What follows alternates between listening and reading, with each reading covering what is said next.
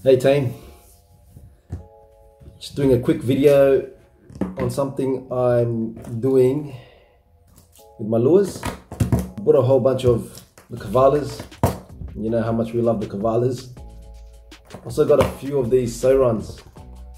I got these, I think from Team Marine, I think it was the website. $7. They're normally about $20. $7 a pop, man. So we bought a whole bunch of them. I just wanted to change the hooks because I've had issues with these Cavalla hooks in the past. They're really sharp in the beginning, but after a couple of sessions they tend to rust easily on the tips.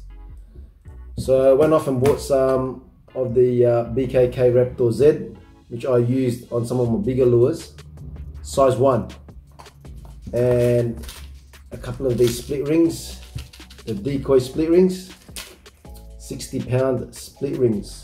And I'm going to put them on three of my lures now. These BKK hooks and trebles, they last, man. I've had a few of these in my other lures and they haven't rusted at all, so they've been proven. I'm going to do that swap. I'm just going to swap this now. It is a bit heavier, so it should make the actual lure heavier. So to do this, what do we need? We need a split ring pliers, which I have handy here. First thing we do is take off the old hooks, including the split rings. Just remember how it's positioned, guys. I mentioned this part before. Just remember how it's positioned. Luckily I've got two, so I can always check the other one.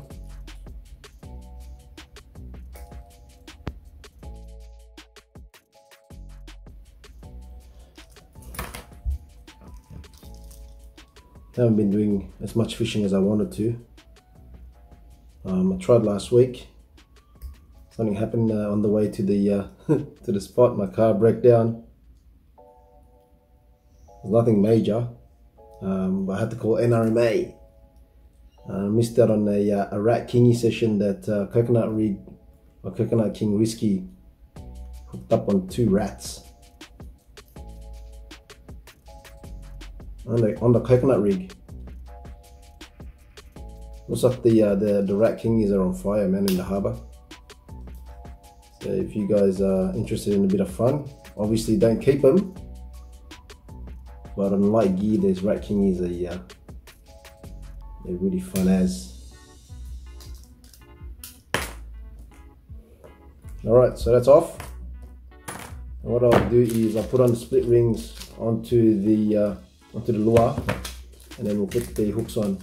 In actual fact, I just want to show you, these hooks are slightly bigger, which I don't mind actually, you know what they say. I took Gab's advice on that one, so Gab, it wasn't the right size, champ. But we want bigger fish anyway, so let's use that. So it's put on the split rings.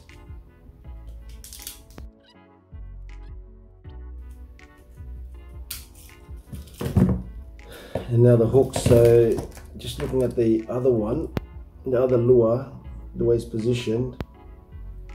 Okay, so this bottom one here sort of faces down, and over here is the same. This one faces slightly to the right.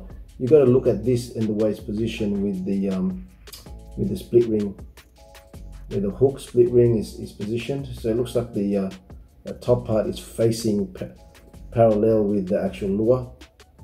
It's the same thing with this one too. So we'll do the same. I always get this wrong. If you've seen some of my other videos, I always get this wrong. So let's make sure I get it right, eh?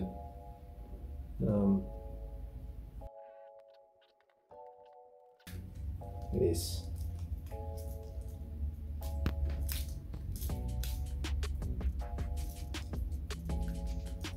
Yeah, believe it or not, how sharp your hooks are can determine whether you land that fish or not, or you even have that first hook up, you know, that's set into the mouth. There you go. That's perfect. All right, so now the bottom one.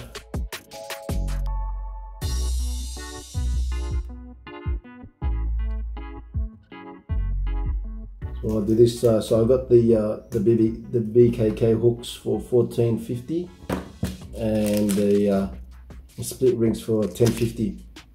You know, as an extra price, I mean, you get the lures a bit cheaper, but when you add the hooks and the split rings, it does add a bit more cost, but you get a better chance of hooking up,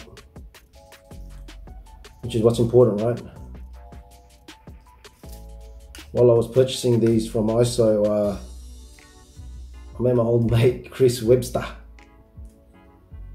my old CBA colleague. Chris, if you're watching this, mate, good seeing ya. Hope your hands get better, mate.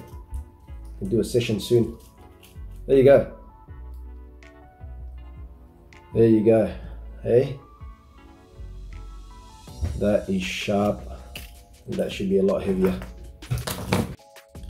Right, so I've got my wife's cooking scale again. Now let's just compare the weight before and after the BKK hooks.